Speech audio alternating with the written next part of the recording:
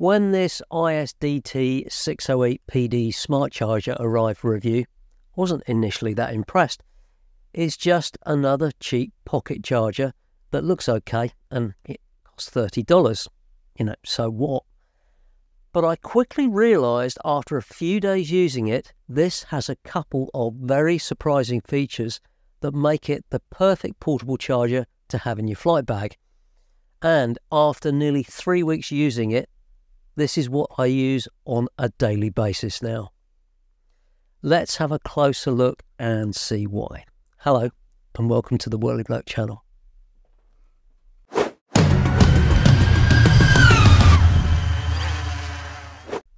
The ISDT 608PD is a small and light 250 watt pocket charger that supports all the range of battery chemistries, LiPo, high voltage LiPo, LiHv, LED and so on.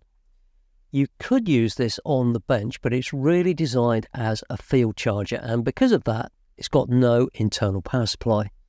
You power this from an external battery between 5 and 30 volts, so realistically, that's anything between 2 and 6S. You just plug your LiPo in the XT60 at the top, and depending on the battery that you use, this charger will deliver 10 amp charge current and is rated at 240 watts. And right next to the XT60, there's a USB-C port, so you can power this from a USB power pack. And this supports USB PD charging. So if you use a powerful enough pack, this will deliver up to 5 amps charging current and it's rated at 140 watts. You get an IPS screen. There's a nice quiet fan built in and the case feels fairly nicely made. On the bottom here is the XT60 connector, the main port for your charge battery, and the balance lead. And wait, what's this? It supports 6S. This was the first pleasant surprise I got when this arrived. I think this is the first pocket charger that I've seen that supports 6S and up to an impressive 240 watts. And that's fantastically useful. Now, up until now, I've been using this Toolkit RC M4 Pocket as my field charger. It's about the same size. This is a bit taller but a lot thinner.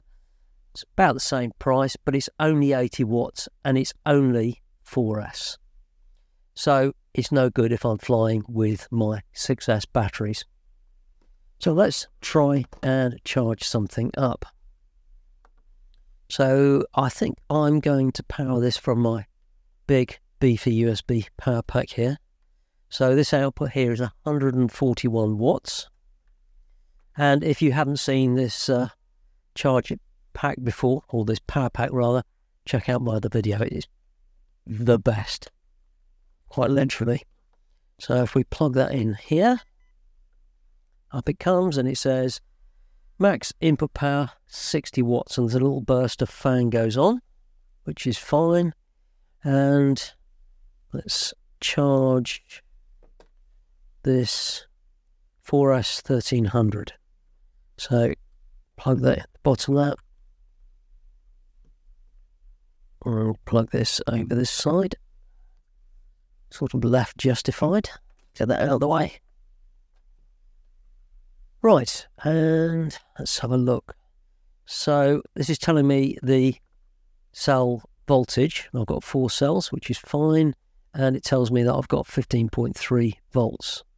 So I think I'll long press this, and this takes us to the setup screen. Pretty simple to use this. There's some presets that you get to, so we're on preset 2 there, preset 3, preset 4, preset 5, and you can see I've actually been using this. So my first preset set's at LiPo and it's charge. You can set it to balance charge and so on. It's 4S, 4.2 volts, which is the end voltage, and I'm going to charge at 1.3. Oops, I think I hit the turn button there, 1.3 amps. Okay, to get out of that, you just short press. Now, it is a little bit confusing, the combinations of short and long presses on this. Now, that has immediately started charging, as you can see. Wasn't what I really wanted, but actually, you know, it's okay. So we are charging, and it's telling me that my charge current is now 1.2 amps, and we can see that the wattage here is 22 watts, and what the internal temperature is in this box. And you can see if you look at my charge pack, that's saying it's taking 25 watts. And then if you cycle round here, you can see the individual cell voltages, and there you've got the internal resistance of each cell, which is all very useful. To stop charging, you just single press. Again, it's sort of easy to know how to do this when you've been using it for a little while. So let's just try charging something else up. Let's try this 6S here. This is a 1350 6S battery. Bear in mind, I'm charging this from I'm charging this from a USB power pack, so it's only actually delivering normally 5 volts, but because it's PD, it could be anything up to 21 volts, I think, something like that. Anyway, this does need a bit of a charge. You can see it's been in storage, 3.85 volts, which is nice. So I am going to long press this, which takes us into the setup screen. I'll select the custom setting that I've got on here, which is 6S LiPo at 1.3 amps, and you just short press it to get it charging. And here we go, this is charging now at there we go, 1.2 amps, and we can see that the end, well, the current voltage is 23.4. And again, if we look on here, this is now drawing, if you can see, 37 watts. So it's reasonably easy to use, and it is pretty quick. So short press that to stop charging. Finding these combinations of short and long press is a little bit fiddly, to be honest. So let's disconnect that power. Oh, one other thing that you can do with this, which I found very useful, is a lot of chargers don't do this. You need to charge, you know, put power on and everything, but you can use this as a cell voltage checker out in the field, which is useful as well, so we can see there what we've got. So if you're not using a power pack like this, you may choose to have one of your spare batteries. It could be one that you're flying with. I tend to use this one I've had since March 2016. This was on my original Taro 680. Now, you just plug that in the top. Now, this I originally found quite annoying. Why is it prompting me to set my low input voltage? Do that again because it disappears fairly quickly. You can crank this up, down. So I'm going to take that down to, let's say, 14 volts. But after using it for a while, I realised this annoying feature is really useful, and I haven't seen it on other chargers. If you're charging from a battery like this, the last thing you want is to drain this battery down to below the level that you're not going to be able to charge it. So if this gets down to, say, like 2.5 volts per cell, you're going to have trouble charging that up. So setting that minimum input voltage is a really good idea. It's a good safety feature. It just means that if you're charging up a battery and your supply battery goes too low, it will just cut off, which I think is a really useful feature. Now, the lack of auto cell count detection was a bit of a surprise. I mean, all chargers have that feature these days, and initially this was a bit of a disappointment. And using the buttons and the menus is a bit clunky, and there's too many short and long press combinations that aren't immediately obvious, and it's not that intuitive. But one of the reasons I like to use a product for a few weeks before I review it is to weed out the real good, bad and ugly. So after using this for a while and getting used to it, what I thought were downsides, I thought I'd try out their app. It's a free iOS and Android app, and generally these tend to be a bit of a token gesture with no real benefits.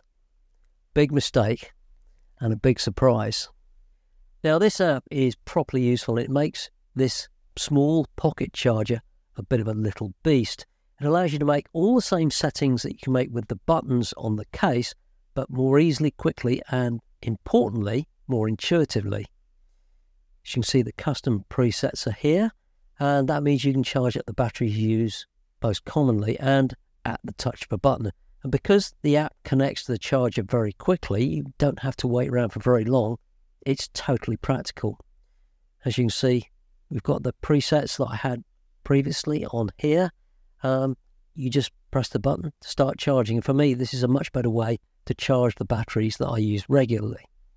So I've got this LiPo 4S 1.3 amp setting selected on here. I just hit the button and it started charging. You can see the cell count and everything. And we can see it's charging up here. Tells us cell voltages. It's very, very simple to use. And stop. You just hit stop and off you go. I think you'll agree, using the buttons on here is a bit easier than fiddling around with long and short presses on there. I really like this. And all the time that I've been using this out in the field, I've been using the app with it. It's just very, very easily and very convenient. And that's why this 608PD is now my daily field charger, and it's in my flight bag, ready to go all the time. And I think ISDT have excelled themselves with this, and as their marketing blurb says, it's the new generation of smart pocket chargers, and it's only $30. Check out the link in the video description below for the full specs. And if you're new to the channel, please subscribe for more stuff like this and my other various Whirly Bloke projects. And if you're already subscribed, thanks loads, and give us a thumbs up if you found it useful. If you hated it, well, just hit the thumbs up button 3 times. Thanks for watching, and I'll see you next time.